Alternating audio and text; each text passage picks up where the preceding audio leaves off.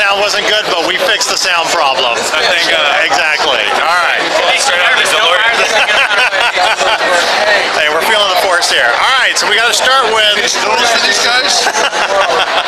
What was your inspiration for doing this film? And by the way, before you answer, great film. I finally had a chance to see it. Oh, great, thank you. So, what the question was? What was the inspiration behind it? Well, Brian Deneke was the inspiration behind it. Sheldon's a screenwriter, so he's the one that got the first inspiration. Yeah, I think it was just a story that had touched us growing up, and it was important to us. And whenever you're going to make a movie, hopefully you have a chance to make one that touches you in your heart. And Brian's story was that for us. Right. That's where we started. Now, there was one thing that I'm actually curious about. I think there's one line that kind of defines it, and it's before you kind of get the twist on Glenn Morshower's character. But it's about, and there he is right there. We'll fit everybody in. But it's the question of, when you're talking to the jury, did he deserve it? Do you feel like that's the moral question of this entire story? To me, there's an easy answer to that question. It's if you turn the tables, you know, would the other guy have been convicted of murder? You know, and that's kind of the question we ask the audience to ask themselves. And you know, I think that's we can let the audience figure that out for themselves.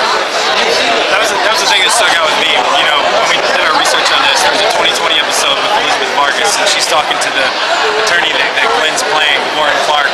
And towards the end of the interview, of the 2020 episode, Elizabeth Vargas says to Warren Clark, if the tables have been turned and the football player had been killed by the punk rocker, do you think the outcome would have been different? And he said, absolutely. You could tell she was kind of like jumped on a little bit by her reaction. And she goes, absolutely. And she goes, why is that? And he said, because appearance matters. He goes, appearance matters. It matters in Amarillo, Texas, and it matters in New York City.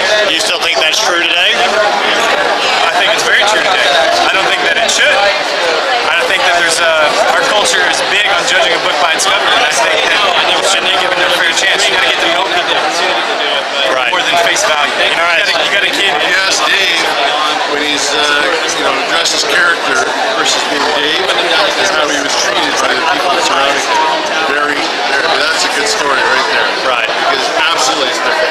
Okay, so before they rush everybody off, we got to get to our nerdy question. And I know you're used to playing generals, but I'm going to start with you on this question. With this beard, I'm not. If you could be a superhero or supervillain, what would your power be and why? I can't name the character, but I would be a superhero that filled people with confidence, because I think it's important for people to feel fulfilled and fully blossom in their skin. All right, cool. How about you? So I keep him close to me. I like to feed off his confidence. How about you? Well, like I said the last time you asked me, if I had a superpower, it would be to take away all the pain and suffering from children in the world. Big advocate of children as a father. What about you? Do you have one? Well, I've recently moved to Mexico to help out local people, so I'm all about improving the opportunity they have on a day-to-day basis. And when I can make a family of 6 go from a 1-bedroom to a 2-bedroom, I seem like a lot to a lot of people, but to them, it's life-changing. Okay. Great. Is it okay to say I'd like to fly? Simple. Yeah, no, we all would. All right. Thanks a lot, guys. Yeah, thank you.